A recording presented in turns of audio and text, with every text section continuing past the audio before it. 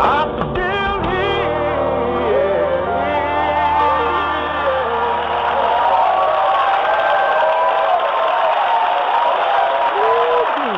Hallelujah. Well, praise the Lord, everybody. What more can I say after listening to that beautiful song by the Williams Brothers? I'm still here. Is anybody still here? Hey, amen, amen. What a beautiful song. I tell you, I marvel at how God has given gifts unto men. Amen. And some use it to the glory of God, and then some use it with other agendas. Amen. But I thank God for those that use it for God's agenda. Amen. Because when you're using it for God's agenda, amen, everything is going to work out all right. And that's why we're still here. Amen. We have another opportunity to come on the air and give God some praise, another opportunity to tell somebody that Jesus yet saves, another opportunity, amen, each and every day that his mercies are renewed to get it right. Amen, amen. Tomorrow is not promised to us. But we like to greet each and every one of you all in the name of Jesus. How many are really excited about this new year? Amen. I'm not talking about all of us that have made resolutions, but just excited about the new year and excited about what God is doing in your lives. Oh, I'm excited. Amen. We have been having a beautiful time in this new year on this radio broadcast, and truly we thank God for each and every one of you that tune in every day, all of our listeners out in radio land, those that listen live on the internet, those that come on the chat room, those that call in. We appreciate you. Amen.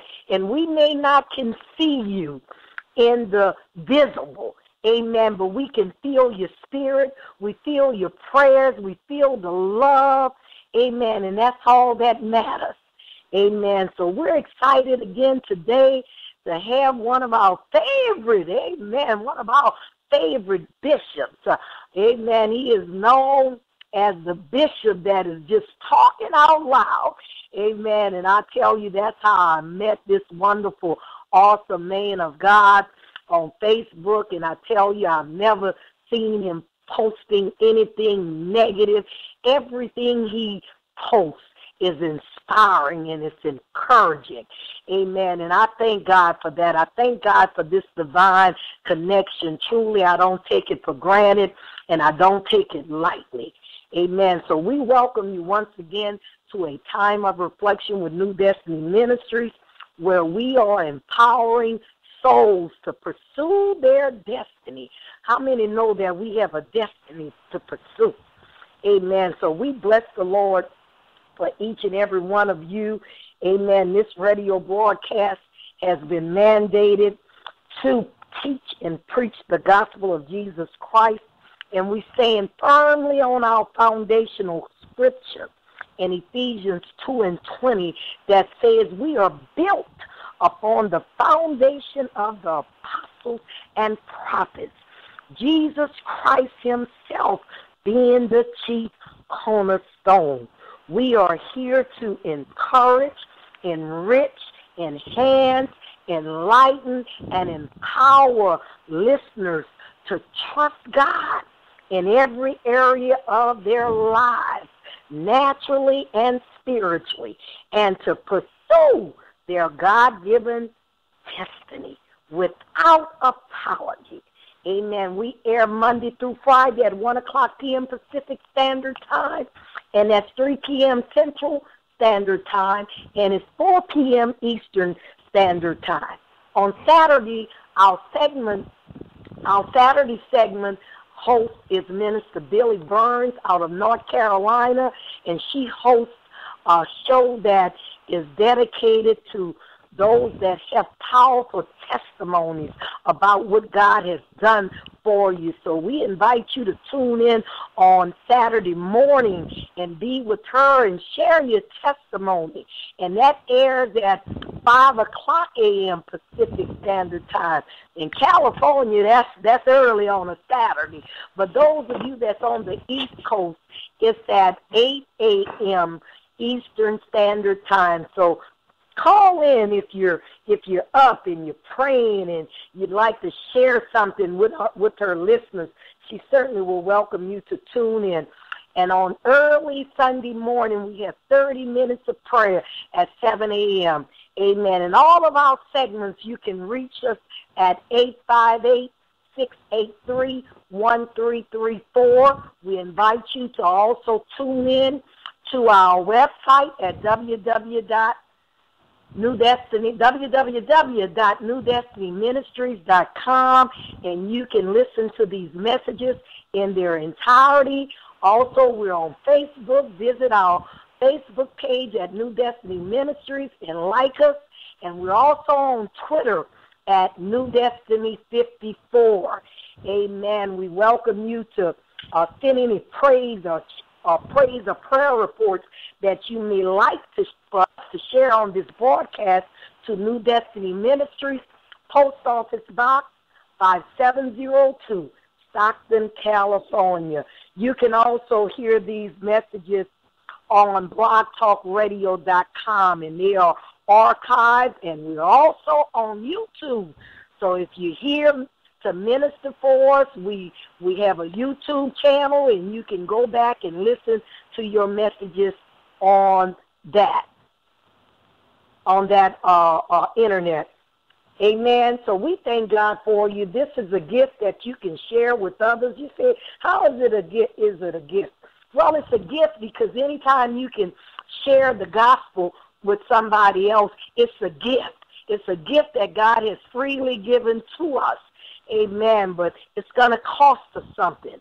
Amen. So we just thank the Lord for each and every one of you. Again, we welcome our speaker for today, and that's none other than Bishop Jesse E. Grant.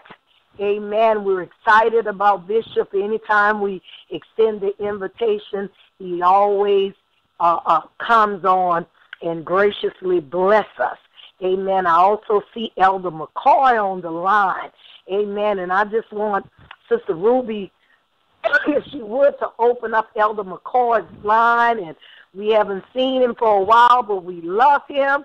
He has been a very great supporter of this ministry, so we just want to open up the lines and just hear a word from Elder McCoy, and I'm going to let him open up with the word of prayer, and then the next voice you'll hear will be our speaker of the hour, and that's none other than Bishop Jesse E. Grant, a Faithful Tabernacle in Evanston, Illinois. Amen. God bless you, Elder McCoy.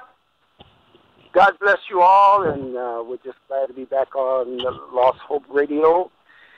And we just give praise to God for those who facilitate God on this radio. And we thank God for those who have ministered on this radio. And we're going to just go right to prayer. And we just tell the church, don't stop praying. The Lord is now. God, we thank you right now, and we glorify your name, God, because you're worthy of praise. And, God, you're worthy of honor and the glory. God, we ask you to bless each one that will be hearing of this word. Oh, God, we pray that you, oh, God, would even show yourself in demonstration and power of the Holy Ghost. God, in this hour, God, through this bishop, God, bless him now and bless, God, your people is our prayer in Jesus' name. And we say amen. Amen, amen. Bishop Jesse, Bishop Grant, amen. Yes, ma'am. Amen, amen. We just welcome you today. We are always excited when we have this opportunity. So we just love you, Bishop. So we don't have a topic this month. We just doing like the young people say, freestyling. So whatever the Lord lay on your heart, we freestyling this month. And I tell you, Bishop, as we've been blessed to continue on in this month and see the year progress. God has just been opening up doors. And I tell you, we had testimony service on Tuesday. We even had one of our pastors. He's engaged. Amen. I tell you, God has been blessing and blessing and blessing. Praise And the we Lord. had Mother Cannon on yesterday near you out of Lansing, Michigan, and preached a powerful word on the power of prayer. So, Bishop, we love you. So it's in your hands at this time. Praise the Lord to everyone, and God bless you. To you, my dear beloved friend, Evangelist Adrian Bernard. Once again, as always, I'm extremely grateful for an opportunity to come and to be able to share this time with your vast listening audience, and certainly to your beloved co-host, Evangelist Ruby Laurie. We say praise the Lord. And to Elder McCoy, such as a wonderful, timely prayer. We want to say Happy New Year, even though we're almost at the end of the first month of the year. But since it was, I believe that the last time I engaged your audience was on New Year's Eve. So I'm grateful to be able to have an opportunity to be able to come back and to share with you on today. Ironically, this morning when I arose rather early, and I was thinking, I said, Lord, there was one message that I was dealing with that I wanted to present, and while sipping on a cup of coffee, the Lord switched it. He's known for doing that. He'll give you a message that you think is for a particular people in a particular time, and then he'll switch it. And so that's exactly what he's done. But let us open up by praying. Father, again, we thank you, and we are certainly humbled by the fact that you have granted us your grace and your mercy, allowing us, God, once again to engage this program. We ask you, God, now in the precious name of Jesus, that you would word my mouth, that you would hide us behind the cross, that you be glorified, that Satan be horrified, and above all, that your people be edified. So, God, I pray now, God, that the words of my mouth and the meditation of my heart be acceptable in thy sight, O God. In Jesus' name, amen.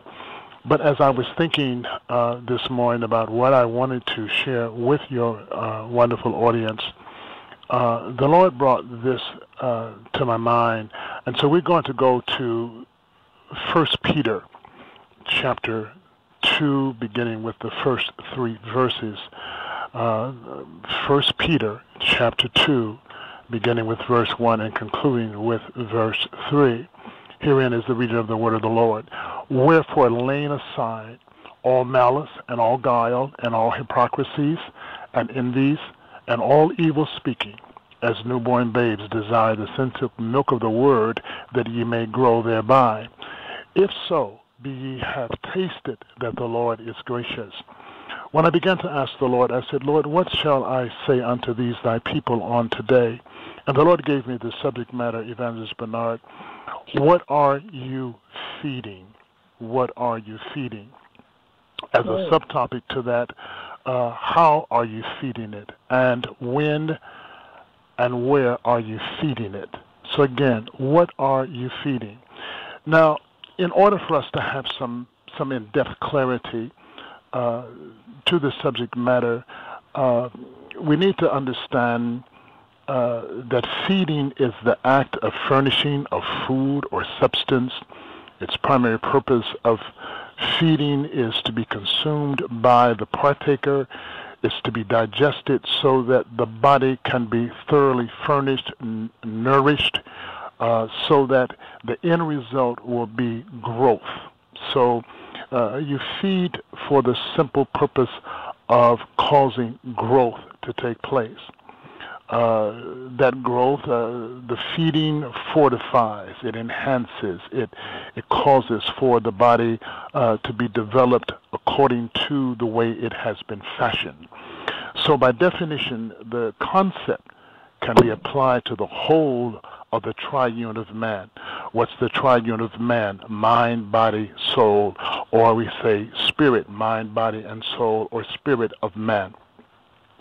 Now, as I engage this topic on this afternoon, we're going to vasculate between the triune, between the mind, the body, and the soul, and we're going to see what God has to say about how we need to appropriately, adequately, genuinely, consistently feed all three. So how does one feed each of these composites? There has to be a balance. There has to be a balance between the three. Just as much time, energy, and effort and substance to furnish the mind, to furnish the body, and to furnish the soul, it all has to be based upon harmony. You have to eat right, you have to think right, and you have to have your spirit stirred with the proper instruments which comes out of the Word of God. So let's get into it. So how does one feed the body? It has often been said that the breakfast is the most important meal of the day because once the body has rejuvenated itself, revived itself, replenished itself, rested, relaxed itself, based upon our sleep habits, when we arise the following or the ensuing day, again, they declare that breakfast is the most important meal of the day. Why? Because the body needs to be replenished, it needs to be refueled, it needs to be invigorated. All of the all the nutritional values that come out of a balanced, appropriate meal helps to furnish the body so that the body can begin to move, function according to the way in which God has designed it. There is on the rise now within our society, a health consciousness attitude where people are trying to eat more healthy. They're eating more nutritional things or things that have more nutritional value, things that have substance. Rather than to sit and eat a jelly donut and drink a hot cup of sweet coffee, that's not what the nutritionists call a balanced meal. I'm not a nutritionist. I don't claim to be. I'm still yet learning how to eat properly.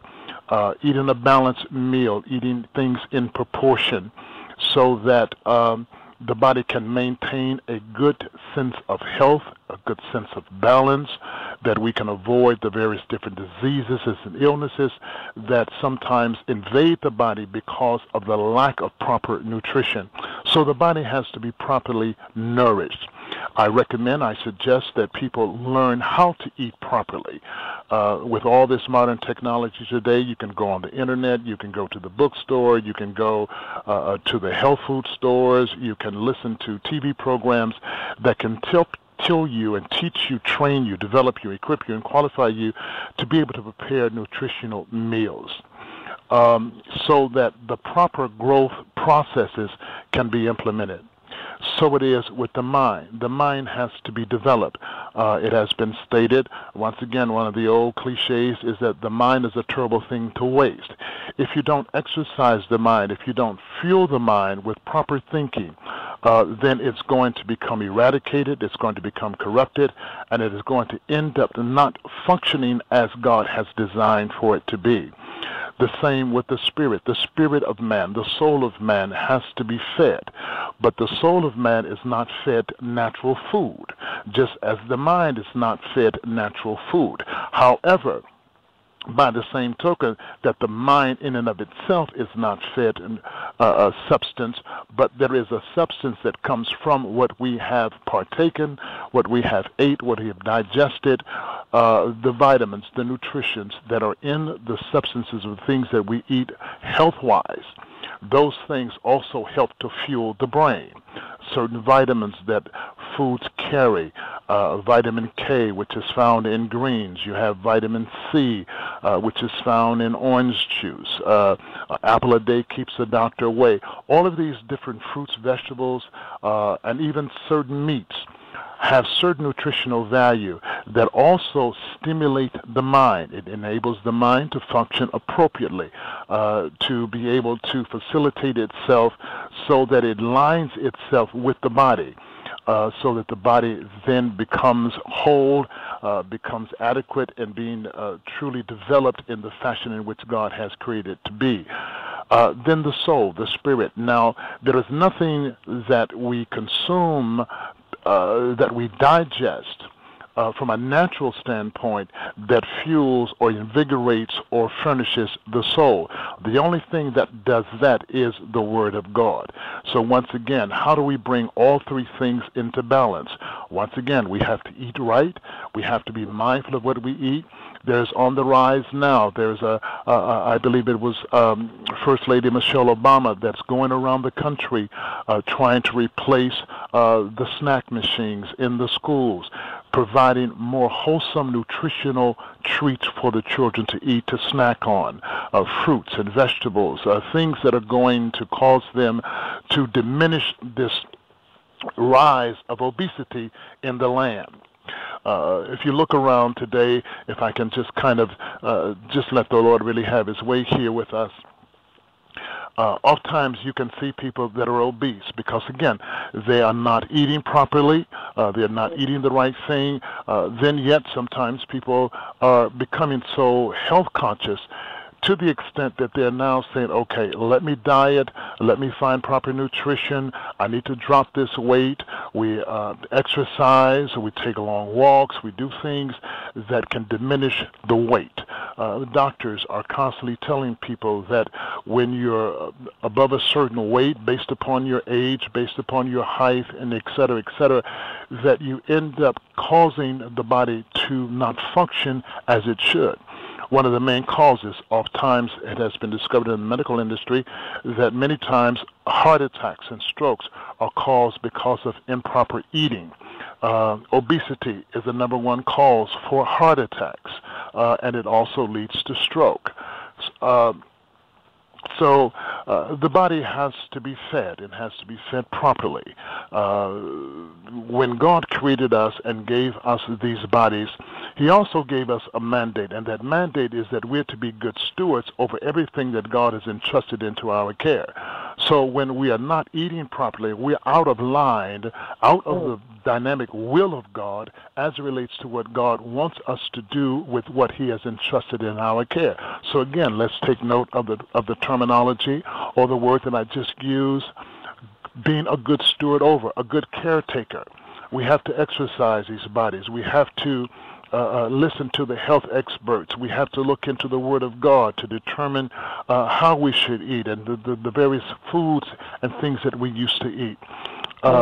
Eating right leads to healthier lives. The healthier lives lead to a longevity of life. When you feed the mind, you have to be careful what you allow your mind to be, what you allow your mind to engage. Right thinking produces right actions. Improper thinking produces improper actions. Oftentimes you wonder, why is it now that sometimes someone can go into a school, go into a movie house, and just shoot up everything that's within their purview? It is because sometimes what the mind has been fed. When the mind has been fed a lot of negativity, it also is detected in the body.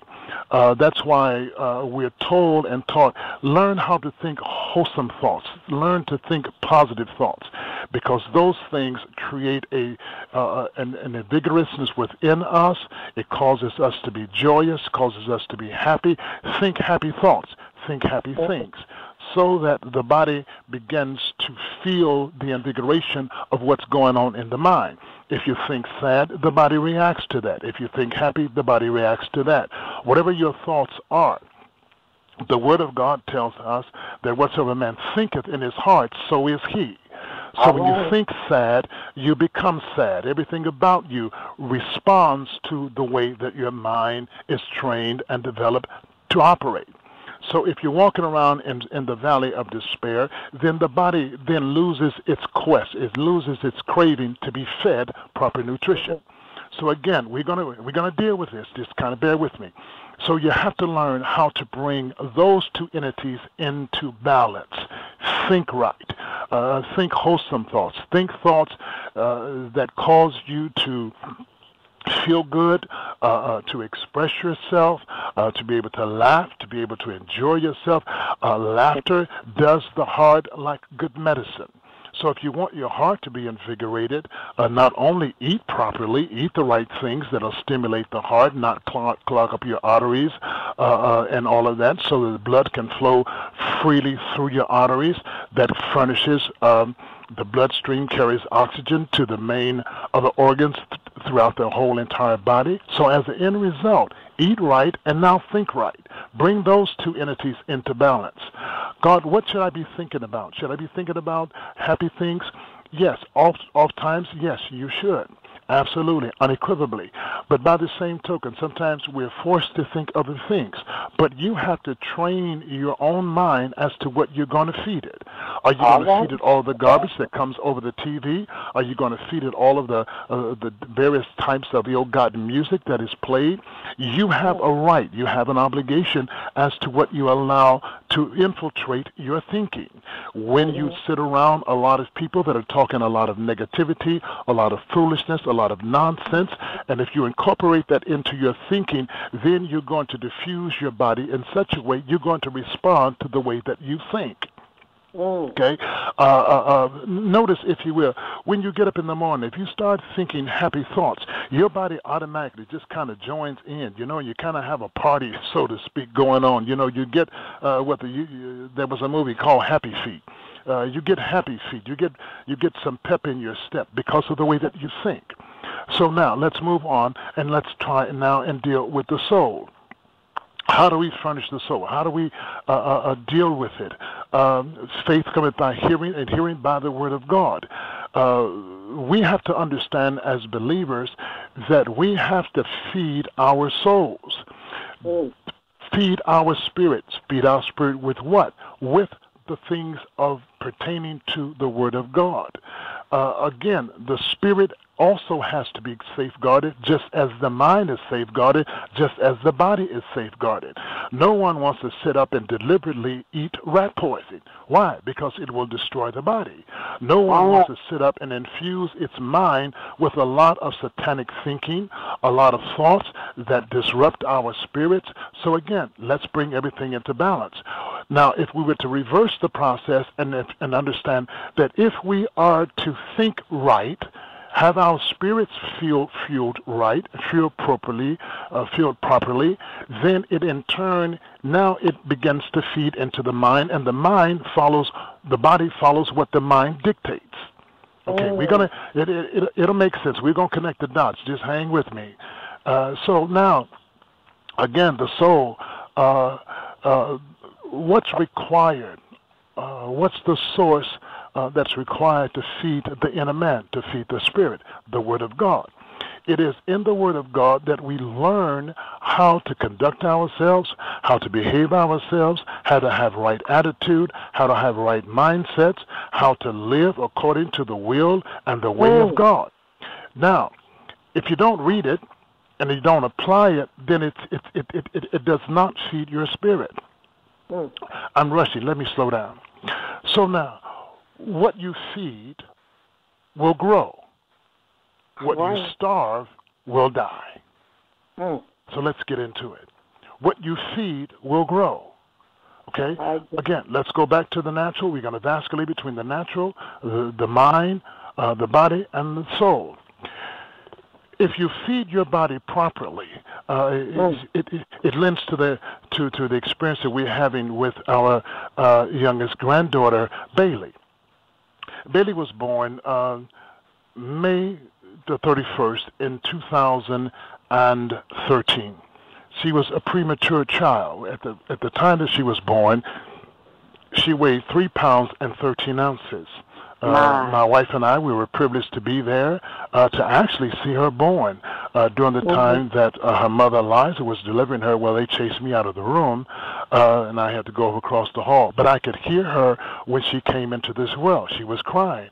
But when I went back in the room after they had dressed her and got her prepared to be presented to her mom, I was privileged to hold her first.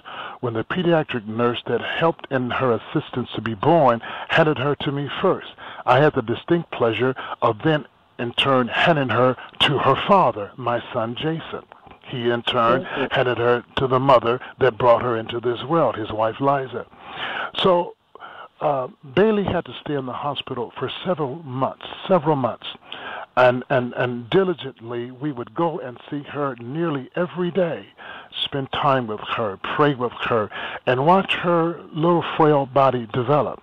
Now she's in my home today, upstairs with her grandmother, asleep, and the child now is almost 13 pounds. All right. We've watched her growth processes. We watched because the doctors had to prescribe a certain kind of formula for her to eat in order to fuel her little frail little body. Because she ingested it, she digested it, we could see almost as it were just before our eyes how she began to develop, how the weight began to pick up, how she began to focus, and how she began to start making sounds. And then here recently, the other day, a few weeks ago now, she's being spoon-fed. 8 months old. Now she's being spoon-fed. And because she has a craving, notice what I'm about to tell you, because she has a craving to eat, she alarms the whole entire house when it's time to eat. She's not able to talk and say, okay, Grammy, okay, Papa, okay, Mom and Dad, I think I'll have me some eggs and sausage and some toast for breakfast. She's not able to tell us what she wants us to prepare for her lunch or for her dinner. But she can make a sound. It's called a distinct cry that I've become acquainted with. She has basically 3 different cries now. First cry is when she's hungry. That's one cry because she's craving to be fed. Then the next cry that she has is when she's wet or she needs to have her diaper changed. That's another cry. And then thirdly, her cry now is when she doesn't want to go to sleep, when she's fighting sleep. So there are 3 distinct cries. So as I watched her, her grandmother was feeding her one day, and I guess Grammy wasn't feeding her fast enough, and she was reaching for the spoon, as if to say, lady, you taking too long, okay? So what that means is that she's being developed. Why? Because she's been fed properly. She's been fed the things that her pediatricians have advised that she begins to eat. So following those protocols, her parents and her grandparents, trying to be good stewards over her, try to make sure that she's eating and drinking the formula that has been prescribed. The end result is that she amazingly is growing by leaps and bounds.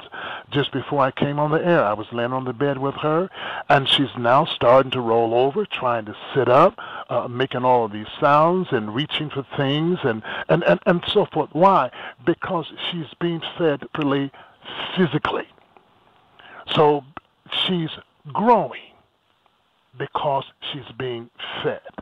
So now, my wife and I also many times, and as well as her parents, we have a tendency to talk to her and to laugh with her when she does certain things. Yay, Bailey, yay, Bailey. Because we're happy, we're ecstatic about her development. Now, when she does certain things, begin to start rolling over, and sometimes she gets frustrated when she can't really get it together, but once she does, and then we encourage her by saying, yay, Bailey, we're clapping our hands, then the expression on her face is laughter. She begins to smile because she's happy with what she's learning how to do and accomplishing it. So again, it's essential, it's necessary to feed the body properly so that it grows. By the same token, one has to also learn how to think properly. Think good things. Think things that are wholesome. The Word of God comes to mind. If there be any virtue, then think on these things. Whatsoever things are pure, whatsoever things are lovely, whatever things are of a good report. Even in the face of devastation, in the face of situations that befall our lives, that cause us sometimes to go into the valley of despair, you've got to feed yourself something that's going to bring you up out of that valley. You've got to feed yourself the Word of God. Feed your mind. Train your mind how to think properly. The Word of God says, let this mind be in you that was also in Christ Jesus. You've got to think that, yes, I can do this. I can weather this storm. I can overcome this. All sickness is not unto death.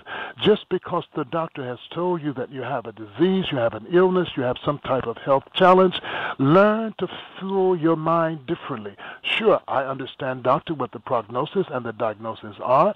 I understand that I have to, medication may be required, or even surgery may be required. Chemotherapy, radiation may be required. However, that's what's got to go into my body. But what's going into my mind is that by his stripes, I'm already healed. So you began to fuel the mind with wholesome, positive things.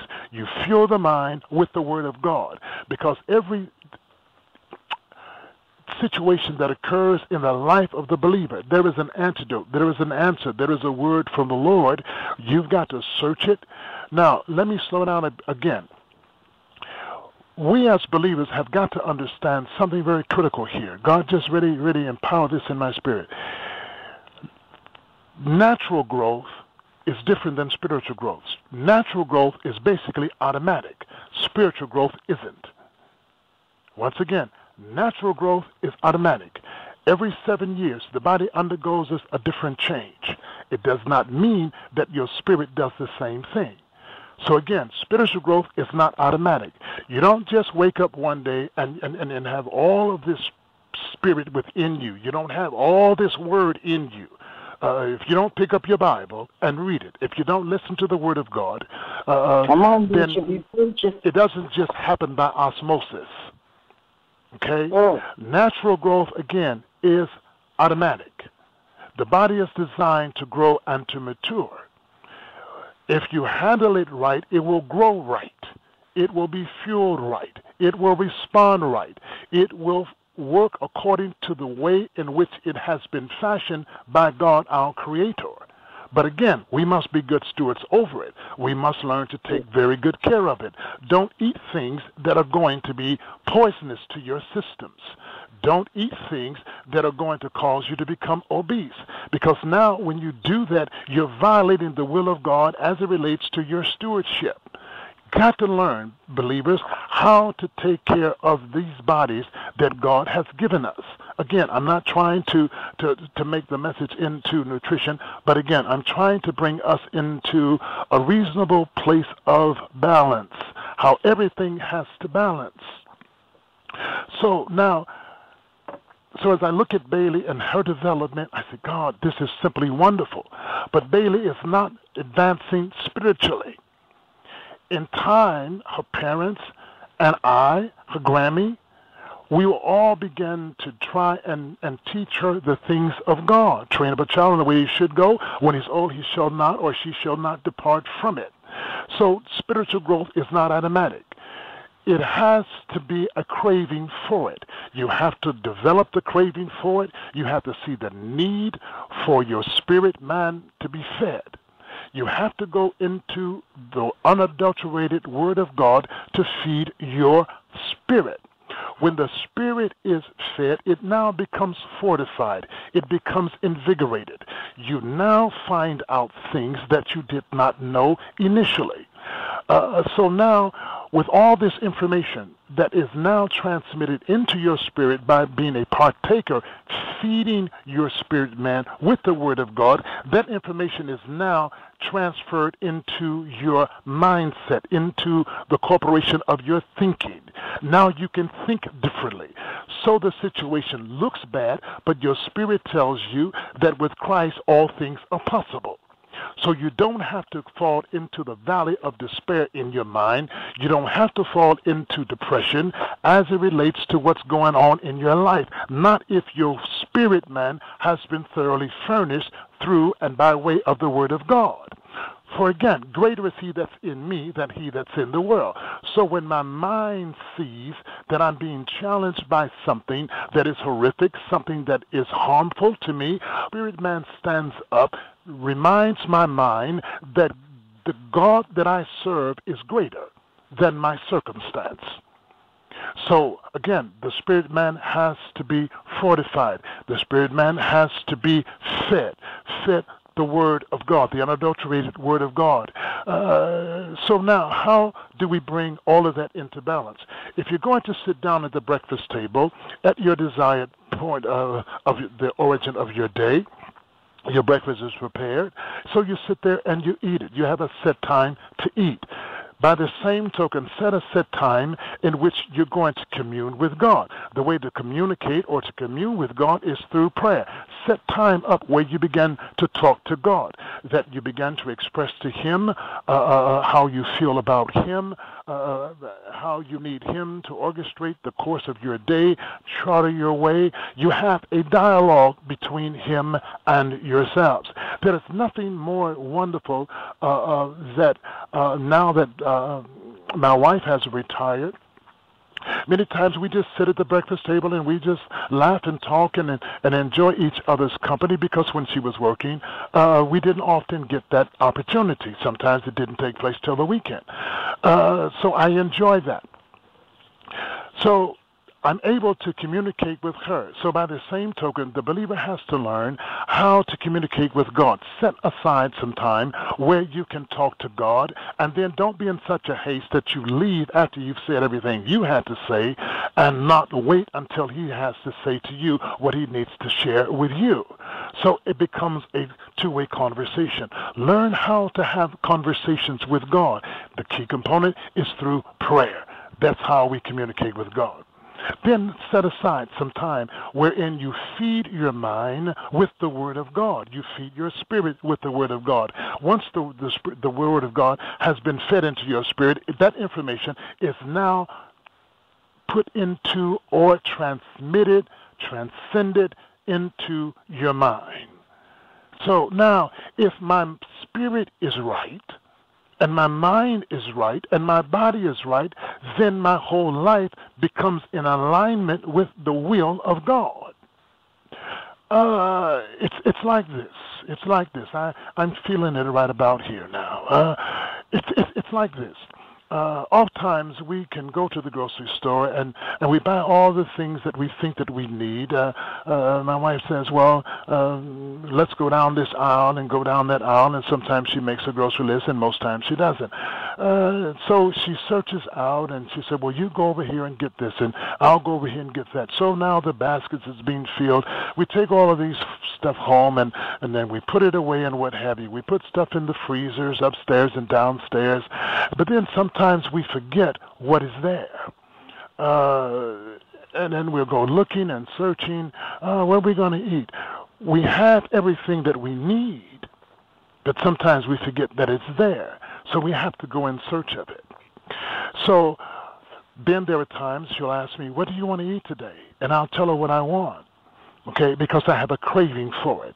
My question to the postmodern day Christian believer, what do you really crave? Because once again, whatever you feed, it's going to grow. Whatever you starve, it's going to die. If you start feeding your ego, then your ego is going to get inflamed. It is going to end up in causing you to think more highly of yourself than you ought to think. If you feed into negativity, negativity is going to consistently grow. That's why you've got to be careful whom you listen to. You've got to be careful about who you evolve in your inner circle with. Don't infuse yourself with people that are always talking negative. Don't always surround yourselves with people that cannot see things the way you see them, especially when what you see is what God has envisioned for you to take a look at. So you want to align yourself with people that's going to help fuel you into the way in which you need to be fueled. I don't like to hang around people. When I had my bout with cancer, I tried my level best to not deal with people that were always telling me, well, now you know Josie died with the same kind of cancer, and my dear, she had the cancer and she didn't make it. No, I don't need to hang with you. Because I need somebody to help me invigorate my spirit, give me nutritional value in my spirit, in my mind, so I can think differently about what the challenge is. So again, whatever you feed, it's going to grow. Okay, I'm going to wrap it up here. If you feed negativity, then negativity begins to grow. Now you sometimes wonder, why is it that folks don't want to hang around you? Because everything that comes out of your mouth is negative. Oh my God, it's cold. Oh my God, it's just too hot. Oh my God, I don't like this. Oh my God, I don't like that. Okay, negativity. So now you wonder why nobody wants to be around you. Now let me talk to the saints of God, okay? And hang on here with me. Don't hang up. Don't you dare switch that dial, okay? It never ceases to amaze me that here the precious people of God seem sometimes to have the worst attitude. They seem, some of them, not all of them, they seem to be so mean and so hateful and don't know how to really turn a decent answer. Something's wrong. Something has been fed improperly, or something has not been fed at all. To be filled with the Spirit of God, we ought to be a happier people. We ought to be a people who are more loving, more compassionate, more kind one to the other. But now it seems like we are feeding ourselves what the world wants us to partake of. If you feel right, do it. The devil is a lie. It's causing us to begin to start feasting or digesting on the ways of this world. That's why Paul says that I beseech you therefore, brethren, by the mercies of God, that you present your bodies as a living sacrifice, holy and acceptable unto God, which is your reasonable service, and be not conformed to this world, but be transformed by the renewing of your mind. The only way that you can change the way you think is that you've got to learn how to think differently. You've got to have subject matter that you can think on. Think on the things of God. Think how God would handle any number of situations.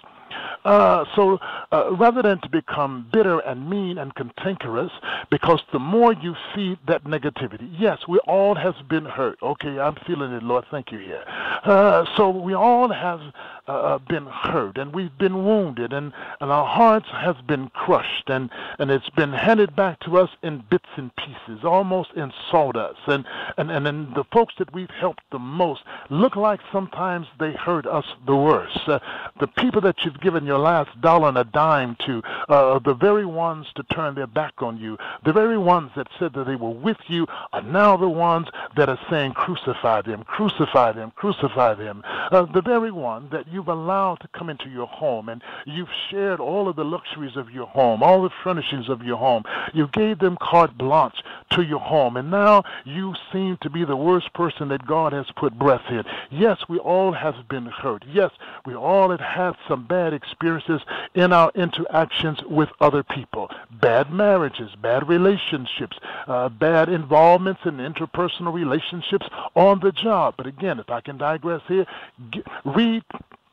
go and view Healing Broken Relationships. It's on YouTube. So you cannot keep on feeding your hurt, because the more you think about it, the more you think of it, the more you, okay, here comes another hurt. So you add that hurt to the existing hurt. Now something else hurts you. So now you keep on piling the hurt. Now you wonder why all this bitterness is in you, because you're not doing anything to get rid of it. Okay? So we're going to get into how to starve some things. But let's stay on track here and talk about the things that we feed that keep on growing. When you're jealous and envious and full of strife and malice toward what other people have, and you keep on feeding your jealousy, even when the sin that exists in all of us, I don't care how saved you are, there are still some proclivities. There are still some issues that we're dealing with. But now when sin is added to sin, it brings about corruption. So now you wonder why it is that your spirit is so corrupted, why your mind is so corrupted, why it looks like your body's fighting your mind's fighting your spirit's fighting your mind is fighting your body. Why? Because when sin is added to sin, it brings about corruption. So now you wonder, why are you corrupt? Why is your spirit corrupt? Why is it that you can't seem to have the joy of the Lord? You can't be at peace. You can't find happiness. Why? Because you're constantly feeding something that needs to die. The ill-gotten ways in which you have been treated, you now need to dig inside of the core of your existence and says, I'm not going to feed you today. I refuse to be negative. I refuse to think about how bad I've been treated. I'm going to replace that thought with a positive thought. Then I'm going to line myself up with the Word of God, that my spirit is telling me that it's my obligation to treat others right in spite of how they treat me. So I'm not going to sit here with you and feed you. Let's take it to the dining room table, if you will. Set the placemats up, and the spoon, and the knives, and the fork, and the dishes, and what have you. Who do you really want to invite at the dinner table? Who do you want to invite for lunch? Who do you want to invite for your breakfast? Well, number one, I don't want all of my anguish, all of my bitterness to come and sit here and feast with me. Because no, I'm going to remove your place setting because you can't dine with me. So I need to starve you. So I'm not going to feed you. I'm not handing you anything at all because you need to die. This jealousy needs to die. So get up from the table. You're excused. Go on somewhere in a corner, crawl up and die, because I cannot afford to be jealous. I cannot afford to be envious. I cannot afford to keep going through life thinking about how bad I've been hurt. Because when I think of how bad I'm hurt, how bad I've been done, how I've been mistreated, how people have walked up the front of me and down the back of me, when I think of all of that, now I'm not free to be kindly affectionate one to the other. The Word of God tells me that we are to love one another. So in doing so, then other men will know that we are the sons and daughters of God. But how can they not see that? And the reason they cannot see it, rather, is because I am feeding my bitterness. I'm feeding my anger. Sometimes you wonder, why is it that everybody walks around seeming like they're mad with the whole entire world? Because they keep on feeding the anger. So what you need to do is to take the anger and tell anger, you cannot sit here at the dining room table. You cannot sit here with me and my other guests that have been invited for dinner or lunch or breakfast. You have got to get up from here and you've got to go. Why? Because I must bring everything into alignment. God has made me a good steward over this body. So now I've got to let the Spirit of God take control of what I think and what I do and how I become. So I must begin, in order to grow, I must now have a craving for the sin-filled milk of the Word of God. I must develop a craving for it. It's like sometimes I'll call my daughter. I say, daughter, Dad's got a taste for peach cobbler, and it's a done deal. Dad, I'll make it and I'll get it right over to you. I have a craving for it. So by the same token that you have natural cravings, then now begin to develop spiritual cravings. In other words, God, I want the more of you. Oh, taste and see that the Lord, He is good. God, I've examined you in times past, and so I found out that you are my everything, that you are everything that I need. So God, now I need to develop a craving for you. Seek the Lord while He may be found. Call upon the Lord while He's yet near. So now, God, I want to crave the more of you. It's like it is naturally. So when you don't get what you're craving for, you're not satisfied. So how can you walk around with this attitude that needs to die? You're too egotistical. That needs to die, because the Word of God tells us to humble ourselves under the mighty hand of God. We've got to learn how to be humble. Just because you're saved and sanctified and filled with the Holy Ghost and having that of a mighty burning fire and having a mind to run on and see what the end is going to be, is no reason for you to think that you're better than anybody else. So crucify, starve your ego, and so that you can feed yourself humility, so that you can grow spiritually, so that others can see, by these signs shall all men know that you are my disciples. Why? That you are my children. You are my redeemed. You are the believers. You are the sons and daughters of God. You're joint heirs to the throne of grace. How then can they see that unless we exemplify the love? So if love is not being able to be viewed by the outside world, then let me look into me and see what's not allowing it to appear. So if I discover that there is hate in me, I've got to starve my hate. I refuse. You've got to get to the place where you refuse to feed yourself anything that's toxic. If you're not going to eat rat poison to destroy your natural body, then why eat the poisonous of the venom of our most arch enemy, Satan? Why do you want to allow him to say, well, now you know it, he treated you this way, treated you that way, so if I were you, no, you ain't me, devil. I am God's child. I refuse to feed into that. I refuse to feel this way. I refuse to allow my joy to be overshadowed by my misery. If anything, I'm going to not feed my misery. Yes, it's hard, but it's all right, because I'm going to starve my misery to death. Because, again, the joy of the Lord is my strength. So because the joy of the Lord is my strength, then misery, you have got to be starved to death. I've got to get rid of you because you're not wholesome to me. I can't grow with all of this down within me. So now I've got to crucify you, as it were. So now, as I try to wrap it up a close, I don't want to take up all your time, but I feel my pot boiling here. So much more to say. Maybe part two the next time. But now, what you need to recognize is that when now, let's look at it from this standpoint. When you go to the doctor says you need to lose some weight. And so now, here's a diet plan for you. Go and see the nurse. Go and see the dietitian. Go and see the nutrition so that she can tell you how to drop some of this weight, because it's not healthy for you. So now, how do I drop the weight off of my spirit? Paul has the answer. Paul says, lay aside every weight and the sin that doeth so easily beset you, that you can run this race with patience. So now, it's not so much the sin that is weighing us down, it's the weight. The cares of this life. You've got to shift the load. You've got to lay it aside.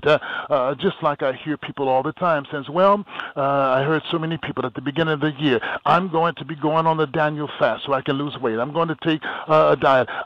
They strategize. They come up with a method, a process, a plan, a protocol so they can lose weight. I'm going to drop 10 pounds, 20 pounds, 30 pounds by thus and so time.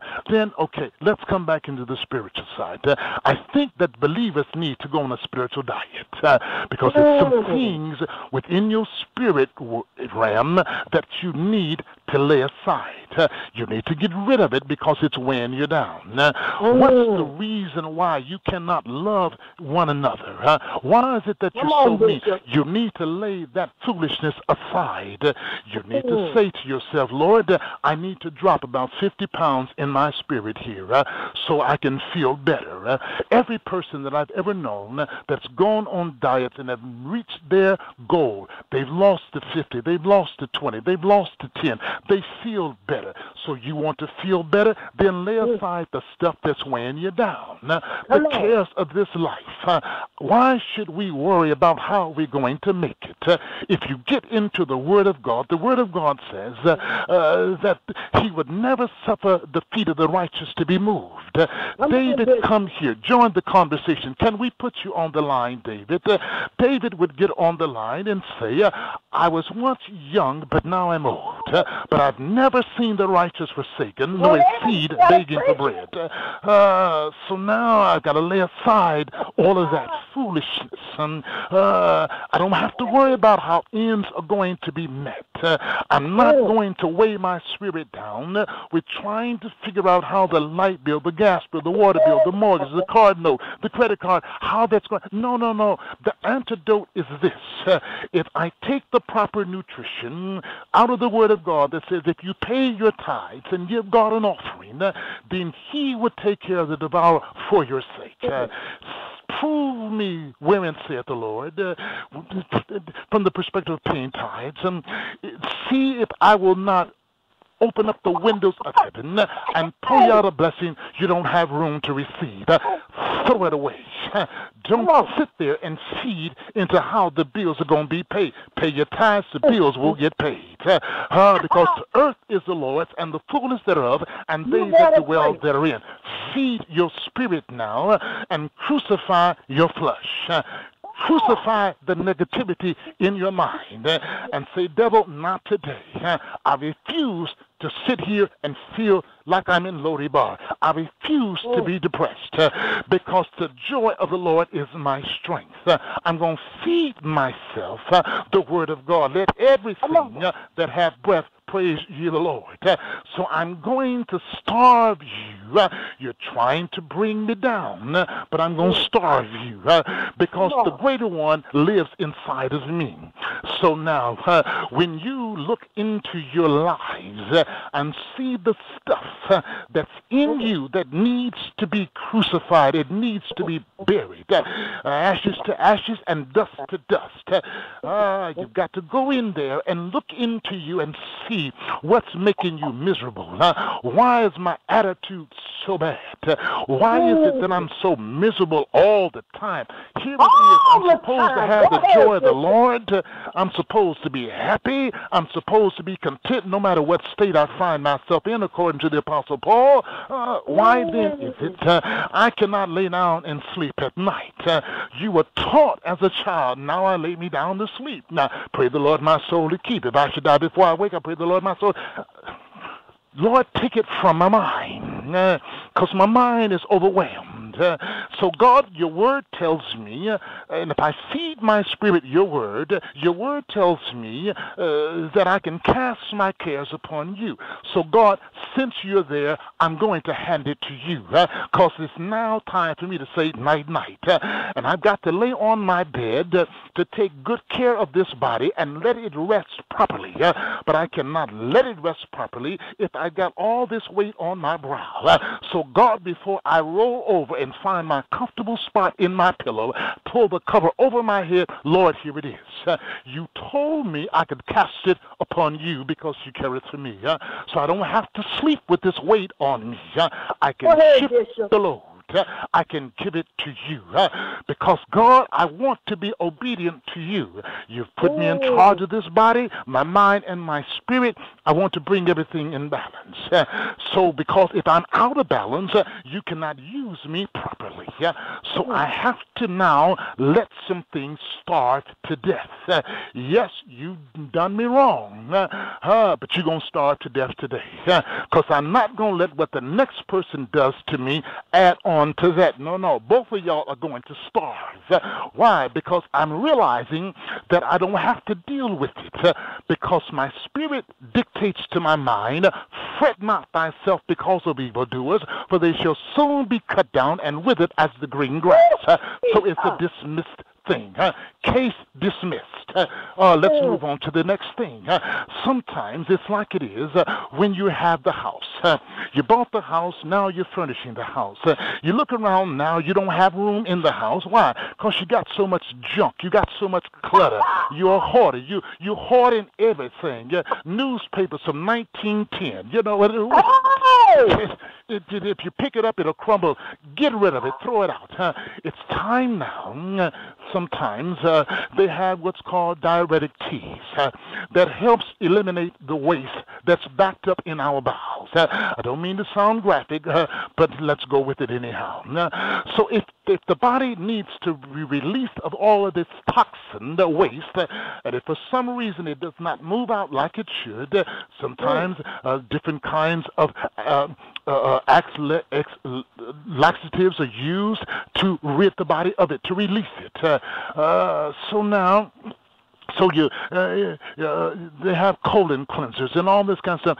Sometimes it's been denoted that the colon sometimes can impact as much as 5 or 10 pounds of toxic waste. So now you're wondering, spiritually, so Lord, why am I so weighted down? You need an enema. You need a laxative, something to run this out of you, because you're sluggish. Yes, there is the word I'm looking for. You're sluggish. You're slow to help others because you're backed up. You're constipated. Your bowels of compassion cannot be released because you need to be flushed out. So now you've got to go into the Word of God and look at what David said. Lord, purge me with hyssop. Hyssop was a laxative thing that was used to cleanse the body. Toxic waste needs to be removed. Don't feed it constantly. Starve it to death. No, not today. No negativity up in here today. No. I refuse to think that. I refuse to behave that way. You're going to have to starve to death. So now when the undertaker comes, the medical examiner is called to your home. What's the problem here, sir? What's the problem here, ma'am? It's some dead things here in this house. Some dead things in my life that needs to be buried. Pronounce it dead. So now the medical examiner comes and he looks at it and he says, okay, let me take my stethoscope and put it on the heart of that thing and see, I don't feel no pulse. I don't hear no heartbeat. I pronounce the thing dead. So anything that's dead, going back to the old school church, if anything is dead, it ought to be buried. So with the undertaker, the medical examiner has pronounced this thing dead. Can you go ahead now and embalm it? Go ahead. We don't have to have a funeral. We can just go ahead and cremate it. Don't have to spend no money more than necessary to bury this thing. Go ahead and cremate it. Ashes to ashes and dust to dust. Now don't you feel better? Don't you feel better when you have cleaned up your house, gotten rid of stuff that you don't even have a need of, got one left you and can't find the right, throw the left one away, get rid of it, clean up from up under the bed. We have a habit because we don't want people to see all of what we've got. The closet is bulging. You can't put nothing else in it. Now you want to stick it up under the bed. Now it's collecting dust up under the bed. Now you're wondering why you're sneezing all the time, why your allergies are acting up. Clean that junk out. Get rid of it. Change the sheet on the bed. Flip the mattress over. Put some new sheets, some fresh sheets on the bed, a new carpet, a new quilt, new blanket on the bed. Go somewhere and get you a good hot Calgon take me away bath. Grease yourself up with some oil, some baby oil, some Vaseline, or whatever you want to grease yourself. Lay up in the bed and say, God, I thank you. Because now, now I feel better, God, because the clutter is gone. I feel lighter now. I've had my enema. This toxic waste has been flushed out of me. So now, God, I feel like going on. I feel like I can make it another day. I feel like that I can conquer the whole entire world. I feel like I can tell the devil, not today, not pass on by. I'm not the one. Don't you mess with me. Don't you fool with me, because I've been fed. My body is in line with my mind. My mind is in line with my spirit. My spirit is in line with my mind, dictating to my mind how I ought to think. I'm thinking, devil, if you try it, I'm going to bind you. Because the Word of God feeds my spirit, and my spirit feeds my mind. So when you come before this body and say, I'm going to do this, not today, devil, you's a lying wonder. You've been lying ever since you've got to start. Not today, because the blood of Jesus is against you. Because I'm clothed in his righteousness. He has given me the spirit of the Word of God, has told my mind I have authority. I have license authority to use the name of Jesus. So now, since I done had my good bath, done had my morning Cheerios, I done had my Wheaties, bring it on, devil, because now I'm ready for you. I've lost some weight. I'm ready for the battle. You should have caught me when I was 50 pounds heavier. You should have caught me when I was 40 pounds heavier, but not today, devil, not this time. No, brother, man, sister, girl, I'm fit. I'm ready for it, because now I've sat at the breakfast table and I've met with my God, and he and I have had a wonderful time together. We've sipped on coffee. We've shared a bagel together, some cream cheese, and I'm just as happy as I want to be. And here you going to come bring me some sadness? Oh, no. Sadness is in the garbage can. Check it out. Go out there and lift the lid. Don't you see sadness there? Tell me what sadness look like. It's dead. Then you go jump in there with it, because nothing that's dead can live up in here any longer. Because I'm enjoying the fact that I've had my good Wheaties breakfast. I've had my breakfast of champions, and now I'm ready to ensue my day. Somewhere along the way, I'm going to get with God again, and now we're going to have lunch. We're going to talk a little bit more. I'm going to read a little bit more. I'm going to stimulate my mind a tad bit more by stimulating my spirit. I'm going to meditate on your word both day and night. So now I done had my good bath, I done had my breakfast, I done had my lunch, and now I can go on and make it through the balance of my day. Because when I get back home, things are going to be different. Why? Because the clutter is not there anymore. Somebody sees you on the way and says, "What's the matter with you?" "Oh, I've lost some weight." "I thought there was something different about you." "Yes, I've lost some weight. I've come down 2-3 dress sizes. I've come down 2 or 3 suit sizes." "What did you use?" "Tell me, what diet were you on?" Well, first of all, I had to look at me in the mirror and did not like what I saw. Did not like the way I felt.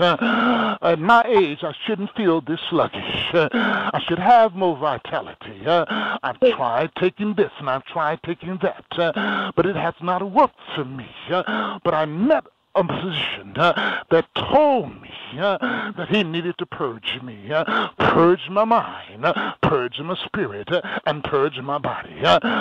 So he put me on a strict diet and told me what to eat and what not to eat, what to feed and what not to feed. Can you give me his number? Yes, you can dial heaven and you can get in touch with Dr. Jesus. And Dr. Jesus will give you the same prescription. Stand on the scale. Oh, you're a little bit obese.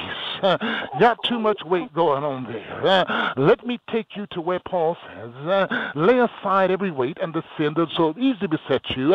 Lay it aside. Get rid of it. It ain't doing you no good. It's got you sluggish. It's got you stagnated.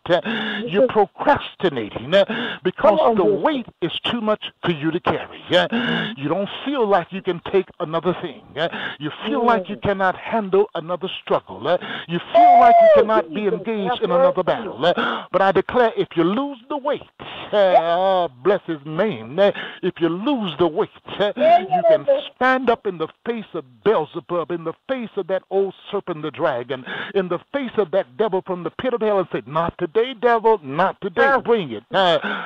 Bring it," because I feel like Muhammad Ali. I float like a butterfly, but I sting like a bee.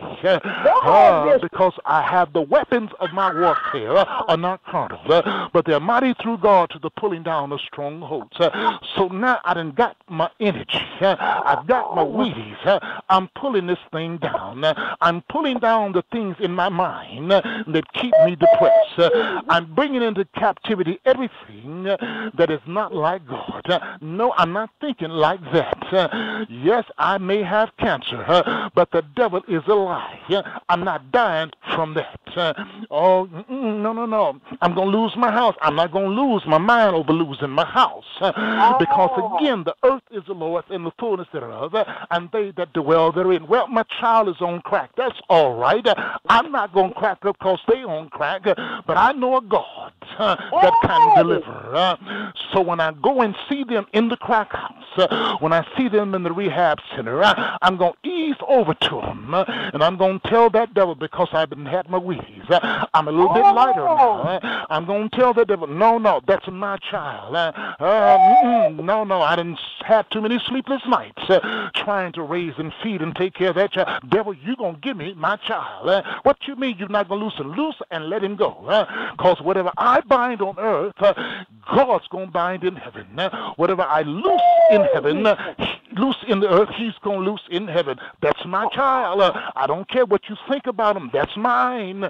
God put him in my care. I'm not going to let you have him. Snatch that child up and say, devil, I dare you to back and come behind me. No.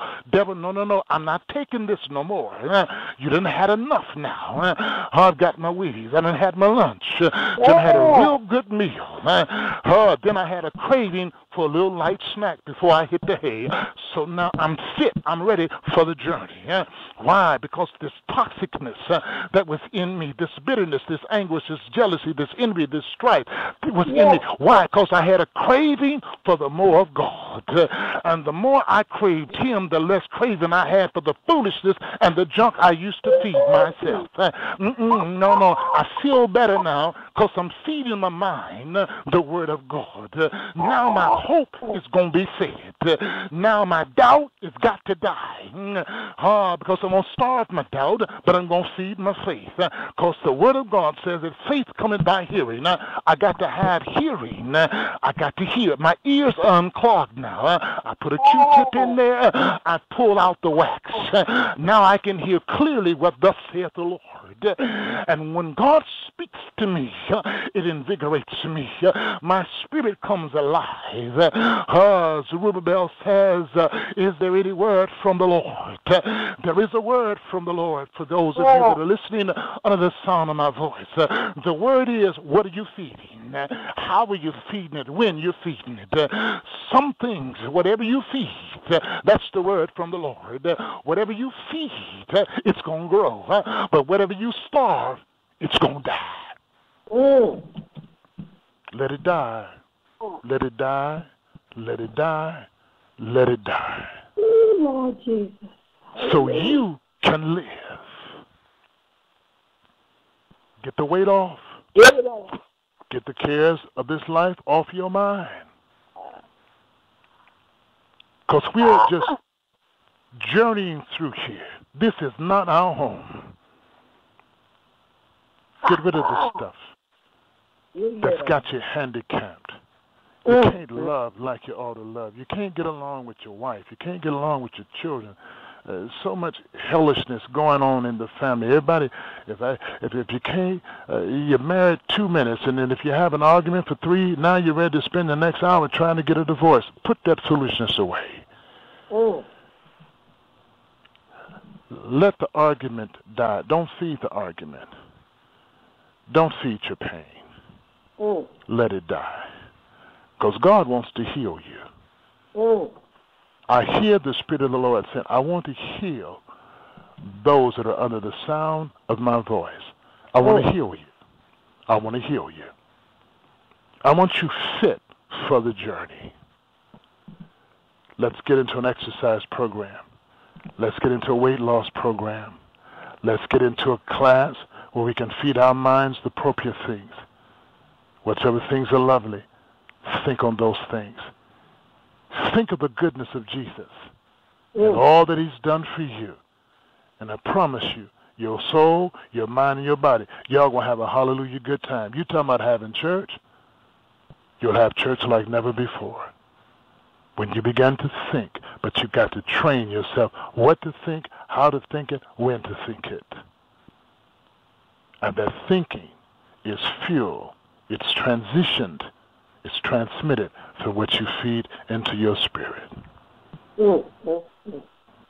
So let the Lord heal your body. Let the Lord heal your mind.